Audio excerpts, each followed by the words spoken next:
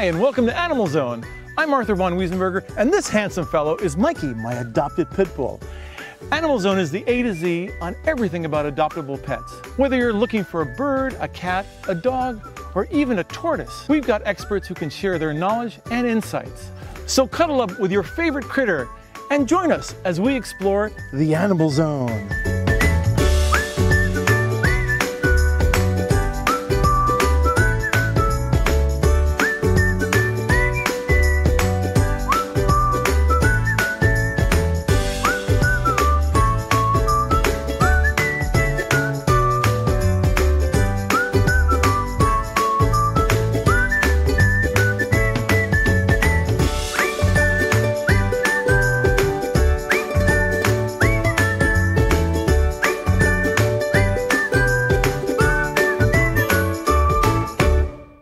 Some might think this is going to be a slow episode because we're starting off with tortoises adopted by Mitch Telson, former president of Petco. Even though tortoises can live to be over 100 years old, we'll see that they're frisky at any age. After that, we'll be visiting the Santa Barbara Humane Society, where Executive Director Carrie Burns will be talking about perfect cat adoptions. Then it's off to Atlas Rehabilitation for Canines, where Karen Atlas is going to share how she helped my pit bull Mikey recover from a horrible injury. Finally, the pet psychic Laura Stinchfield is going to talk with Eli, the miracle donkey. So grab a bowl of treats for you and your pet and join us as we go into the Animal Zone. Oh, who's this old guy? Oh, that's Cooper. He's seen a few of these. Most people like to adopt the younger dogs, but one day your time will come, huh, Cooper? Sweetheart, what about these puppies? Honey puppies. Mommy, Daddy, that's it, that's the one. The Coldwell Banker Homes for Dogs project has helped find homes for thousands of shelter dogs. How's your tea? Because our agents don't just understand real estate, they understand what home is all about. The Santa Barbara Humane Society is an independent, local, community-based nonprofit with adoptable animals ready to find a forever home today. The Santa Barbara Humane Society offers low-cost spay, neuter, and vaccinations to cats and dogs in our community. And Dr. Sisk is our veterinarian who performs those surgeries and helps with the vaccinations. Also, please have a relationship with your local veterinarian in case of an emergency. Visit sbhumanesociety.org and remember, at the Santa Barbara Humane Society, we want you to adopt, not shop. Thank you for joining us. Let's head back into the Animal Zone.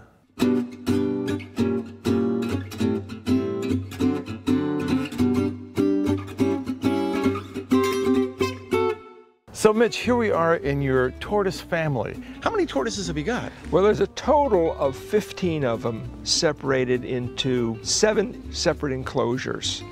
And they're separated because, quite frankly, some don't get along with others. I mean, these seem to all be very happy with one another, and they seem to be really attracted to your shoes. Why is that? Well, they love color, and I picked something that's got a little red in it today, and they very much enjoy the red color. But they're not going to bite you, huh? Well, they might bite, but they're not going to hurt. They're not going to hurt through the shoe. I'll be doing a little dancing around here. Tell me about how you started to adopt turtles and tortoises. I came across country. I had a turtle in my lap, a box turtle that passed away on the trip. And then when I got to California, I was just 10 years old, I discovered the California desert tortoise, which at that time was just all over. Everybody had taken them off the desert before they became illegal to do that. And then they didn't realize that they could keep them, so they gave them to me. And so you've been adopting ever since? I've been adopting ever since, although this is a different species. These are not the California tortoises. These are African sulcata tortoises, native of sub-Saharan Africa. It seems like they're pretty gentle. They will move slowly. Is there a lot of maintenance to keep a tortoise? Very little maintenance, fortunately, because as you can see, they're various sizes. These are the small ones. The big males are over 200 pounds. So the maintenance would be someone coming onto the property to maintain them, meaning a vet. How long do they live? They'll live, a healthy tortoise will live over 100.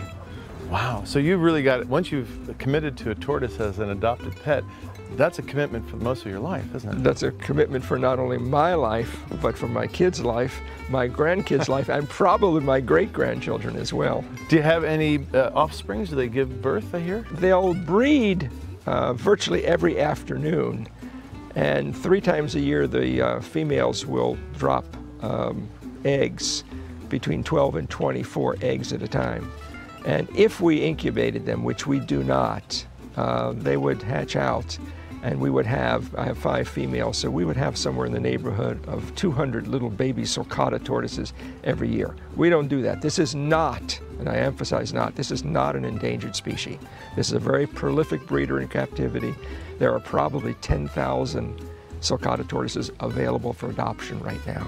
And if people want to adopt a tortoise, where would they go? Probably the best way is just to go on the internet and search for sulcata tortoise adoption. There are a number of organizations. I belong to the California Tortoise and Turtle Club here in Santa Barbara, but there are societies all over the place, and there are lots of tortoises available. You just need to have space for them. What would you say would be a good amount of space for one tortoise? Well, if you're going to supplement their diet, you can get away with probably about 1,000 square feet per tortoise. If you're not going to supplement them, theoretically, they need a half an acre per tortoise. Mm-hmm. And speaking of their diet, what is their diet? They're pure vegetarians, just like me. They eat grass, they eat weeds, leaves from hibiscus plants, rose petals, not grocery store items, not oleanders, leaves from figs, and a little bit of fruit also. They enjoy that. Any medical issues?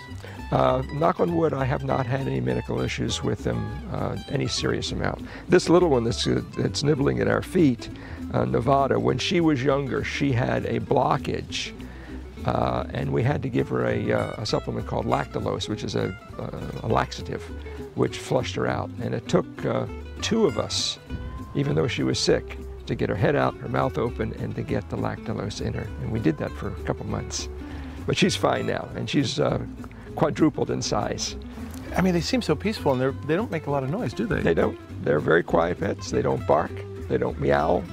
Their only noise that you hear them is during mating season, which is virtually every afternoon about 2 o'clock. Now, when you have a tortoise that's available for adoption, these agencies that have them, are they looking for homes? Do they go through an adoption procedure and qualify people? Absolutely. It needs to be a person or a family that's going to be responsible for the animal, and they need to make a commitment, although it's difficult to say for the rest of their life like you would for a dog or a cat, but you need to make provisions for them so that the animal will be taken care of forever. It sounds like it's something that will bring a lot of joy to some people. It certainly does. It brings a lot of joy to me. Oh, that's great. Well, thank you so much, Mitch. You're very welcome. Quite a pleasure to see all your fine 4-legged friends here of a different type. All righty, we're going to take a break and we'll be right back right here on Animal Zone. Stay tuned. Hi, I'm Catherine Raymock with K-Lite Radio, and I am a proud adopted dog owner, twice around. I can't imagine my life without Zoe, and she brings so much joy to our life, and I would highly recommend adopting to anybody. The Santa Barbara Humane Society is an independent, local, community-based nonprofit with adoptable animals ready to find a forever home today. The Santa Barbara Humane Society offers low-cost spay, neuter, and vaccinations to cats and dogs in our community. And Dr. Sisk is our veterinarian who performs those surgeries and helps with the vaccinations. Also, please have a relationship with your local veterinarian in case of an emergency. Visit sbhumanesociety.org, and remember, at the Santa Barbara Humane Society, we want you to adopt, not shop. Sometimes scary things happen, like fires and floods. And suddenly a family has lost everything. That's why the Unity Shop has a disaster assistance program.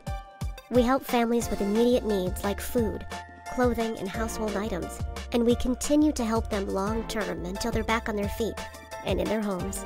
But it takes a whole community to make this possible. Please, donate today so we can help everyone who needs us. Find out how you can help at unityshop.org.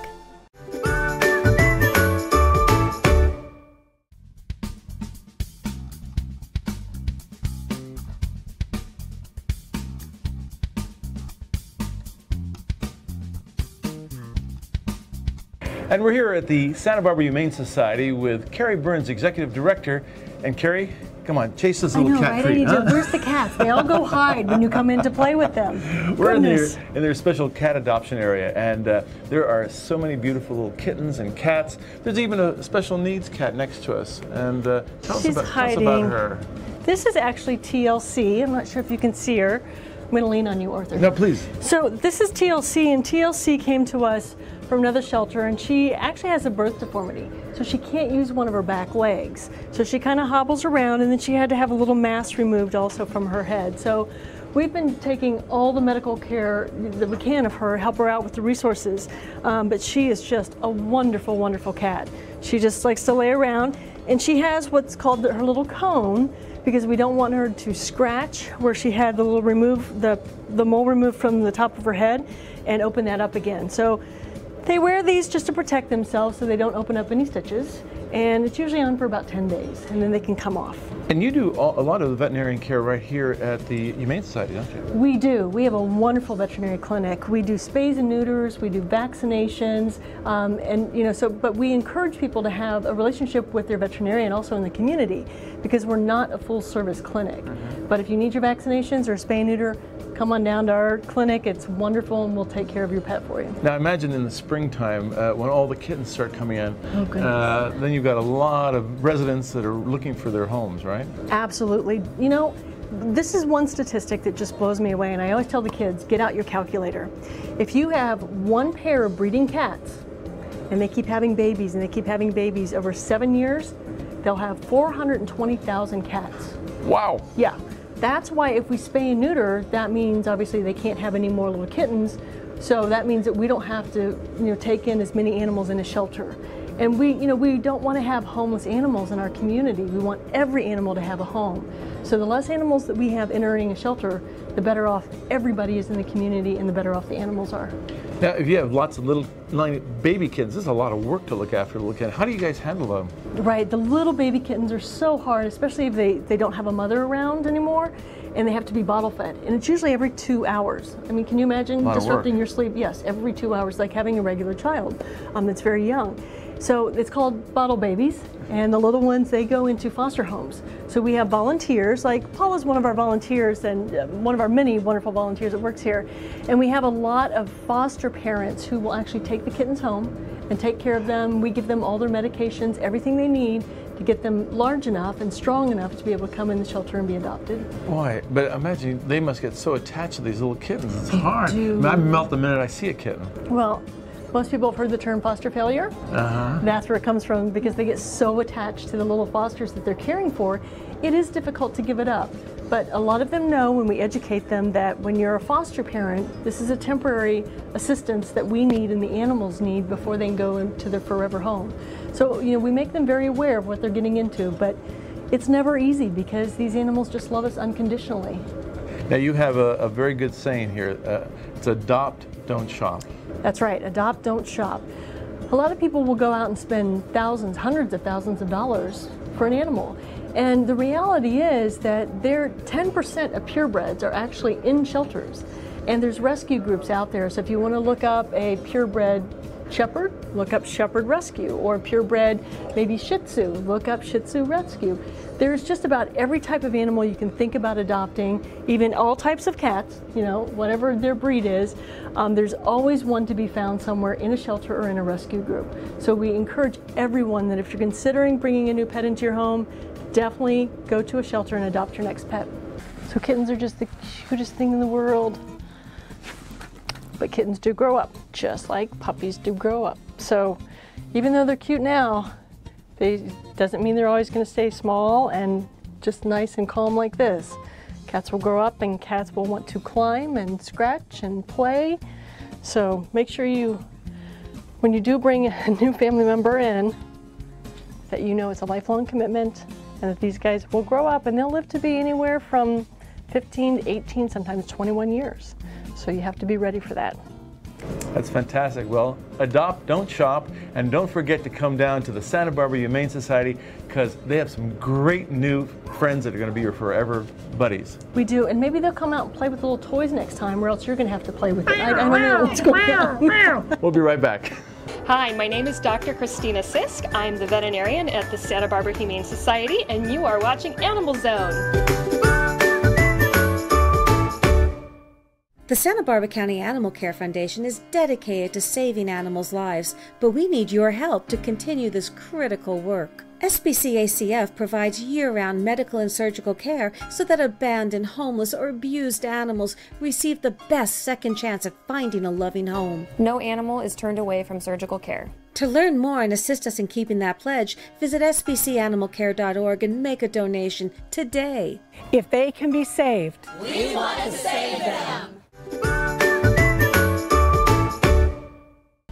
You know, sometimes when you adopt an animal, they have some injuries. In the case of Mikey, this wonderful pit bull, which we adopted a few years back, he arrived with some bad injuries in his legs, and we took him to Atlas Rehabilitation for Canines. And they did amazing things. He got up on all four paws, and now he is doing really well. But we're going to show you exactly what happens at Atlas. So come along with us.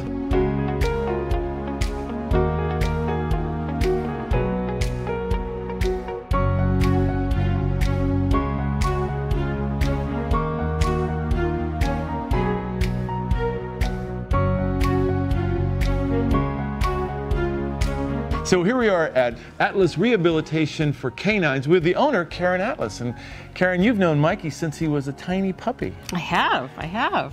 When we first adopted Mikey, he had a horrible injury. It was he'd been hit by a car or a truck, and his paws were all damaged, his arms were damaged, and he had a terrible limp. His vet said we should come to Atlas and have him rehabilitated through various protocols that they have here. And you pulled some magic out, didn't you? Yeah, Mikey did great in rehab. So we first saw Mikey after he had some surgery to put his elbow back together after he was hit by the car.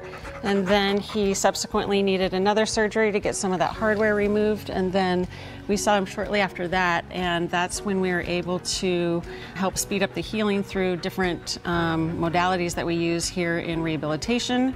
We used cold laser therapy to help reduce pain and inflammation. It helps to speed up healing as well. We used ultrasound, and I did a lot of manual therapy on him to help get his range of motion back faster.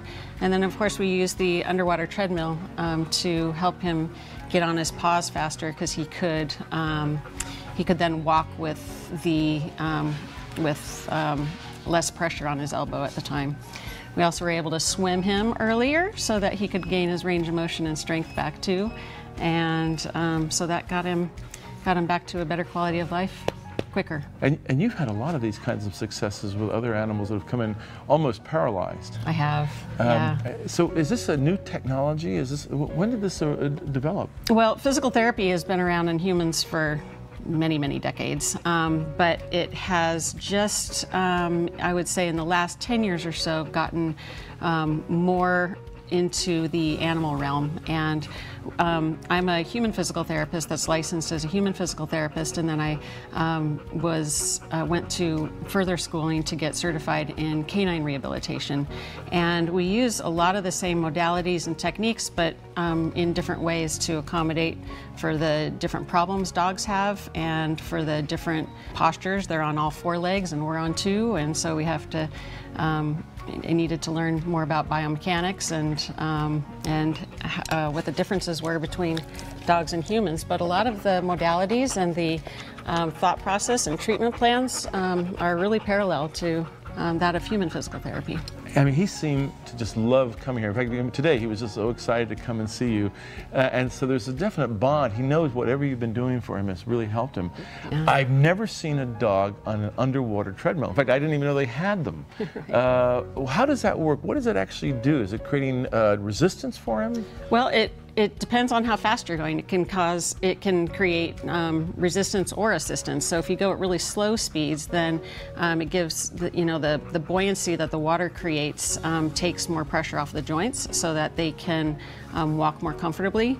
And but if you're walking at faster speeds, then you have the resistance of the water as well. So depending on what our goals are in therapy, we change the way we utilize the underwater treadmill. We use different water heights depending on if we want to load the joints more, then we have the water lower. And if we want to unload the joints or take pressure off the joints, then we bring the water up more. And then we can even raise it all the way up and put them into a swim mode, which is great for, it was great for Mikey because we were able to work on his strength and range of motion for his front limbs, because dogs are so front wheel drive. They do really well with swimming for front limb injuries. I noticed when we were doing, I guess it was laser therapy, laser light, that it was kind of relaxing, almost like a massage for him. Yeah. What does that laser light do? Well, the laser uses a really specific wavelength of light to help change the way the cells respond. And so it actually doesn't do anything, you know, we call it cold laser, but it's not cold or warm. It changes the way the cells react, and the reaction of the cells are to turn over faster, so it helps to speed up healing. Other properties of the laser is to help decrease inflammation and helps with pain control as well. So we can hopefully take less pharmaceutical medications orally. What's that, bud? He's going, I'm ready to have a treat. Let's hit the road. Yeah. Let's go in the water, huh? Well, this is so great to see you and see Mikey so happy again. And it's great to know that if you have an animal that does have injuries, there is hope, and you can really bring that animal back through incredible rehabilitation techniques that people like Karen have created. So appreciate you coming on Animal Zone. And thank you for having me. We're going to take a break. We'll be back after these words. This is my dog Polo. We adopted her 8 years ago from Monument Valley. She has a brother that came along too. He lives in Utah. We rescued actually 3 dogs. It's the best thing in the world. There are lots of dogs everywhere that need homes. Easy to do, and it will change your life. I'd say she's a rescue dog, but mostly I think she rescued me. Hey, take a look at these loving animals that you can adopt today. And don't worry, if someone beats you to the shelter, there are plenty more wonderful animals ready to find you and their forever home.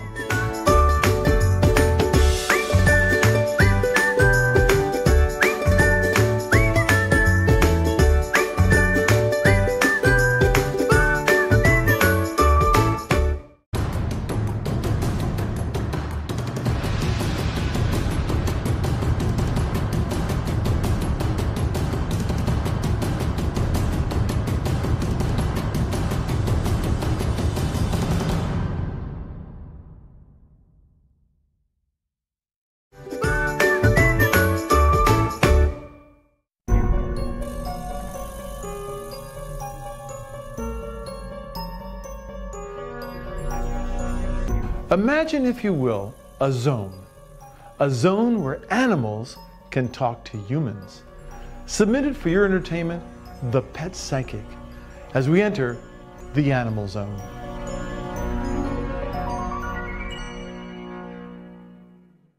Well, now we're here at Wendy McCaw's property, who is Eli's guardian, Eli the donkey, and the Pet Psychic, Laura Stinchfield, is with us. And we're so glad you guys are all here today, and can't believe that you can psychically communicate with a donkey. Is that possible? Have you ever done it before? Of course it's possible. Yeah, I have done it before. What kind of language do donkeys speak to you in? What happens is that my mind transfers their thoughts, their images in their head, and their feelings into words. And so, of course, donkeys have lots of feelings and lots of images. And now this donkey has a long history. You got this donkey how many years ago? 1995. All right. So he's a well-seasoned, would you say he's a senior donkey yet? No, I don't think so. I think, you know, they're fairly long-lived. I think I've heard that they can live until they're 50, so. Wow. Middle-aged. Middle-aged. Laura, tell me about what you're feeling with Eli. I mean. Well, let me see. I'll ask him, you know, what he's thinking, if there's anything that he wants to tell you guys. Is there anything that you've been wondering about him, or anything in particular you want to ask him? Kind of like to know what his state of mind is. You know, is he happy? Is he, you know? Okay. How does he feel about, you know, his situation and? Like on a daily basis? Yeah, kind of overall. What's his kind of?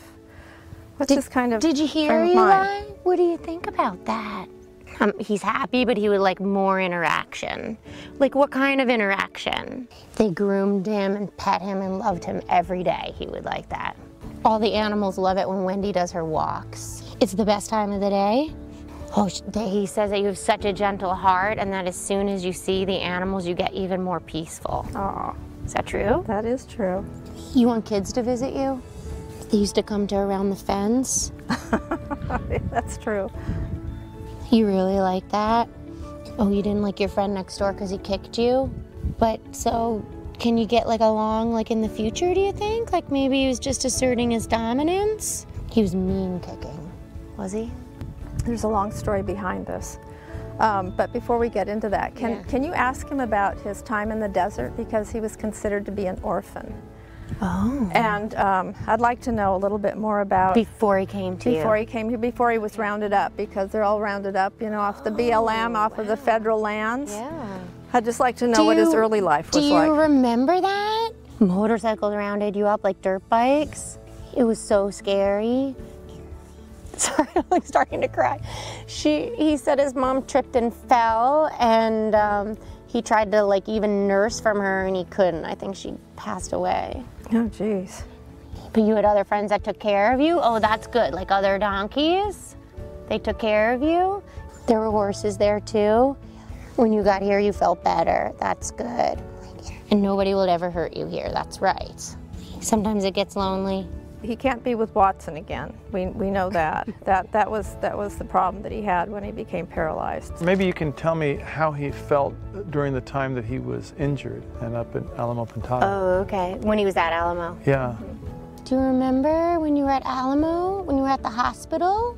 They told you that they wanted you to get better. You had to find it within inside of yourself. You didn't think you could do it, like get up.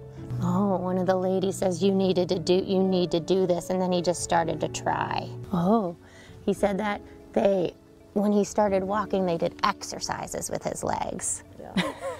Well, Laura, thank you so much, and Wendy, thanks for having us over. And Eli, thank you for talking to us all, and we're gonna take a break, and we'll see you after these words on Animal Zone. Hi, I'm Jimmy Connors, and you're watching Animal Zone. Every morning you could count on it being there with the rise of the sun. We're proud to say we've been there every day with you. The Santa Barbara News Press plans to continue sharing the news of the day with you all through the year and beyond. It's nice to know there are some things you can still count on. The Santa Barbara News Press, serving Santa Barbara since 1855. Subscribe today. Call 1-800-654-3292. The Santa Barbara County Animal Care Foundation is dedicated to saving animals' lives, but we need your help to continue this critical work. SBCACF provides year-round medical and surgical care so that abandoned, homeless, or abused animals receive the best second chance at finding a loving home. No animal is turned away from surgical care. To learn more and assist us in keeping that pledge, visit sbcanimalcare.org and make a donation today. If they can be saved, we want to save them. Who's this old guy? Oh, that's Cooper. He's seen a few of these. Most people like to adopt the younger dogs, but one day your time will come, huh, Cooper? Sweetheart, what about these puppies? Honey puppies. Mommy, Daddy, that's it. That's the one. The Coldwell Banker Homes for Dogs project has helped find homes for thousands of shelter dogs. How's your tea? Because our agents don't just understand real estate, they understand what home is all about. Weren't there some amazing animals and guests? You know, you who adopt animals from shelters, you are the true heroes. If you want to see more about Animal Zone and other things, check out our website, animalzone.org, and we look forward to seeing you next time. Never was a friend so true, never was a friend like you. Canine, you're my best friend. Canine of mine, friend for all time. So glad you're my best friend. Through thick and thin, we'll see things through. Canine of mine, so true. I find you or did you find me? Either way, it's still serendipity. When I saw you, it was plain to see you weren't just another lassie wannabe. Oh, canine of mine, friend for all time. I'm so glad you're my best friend.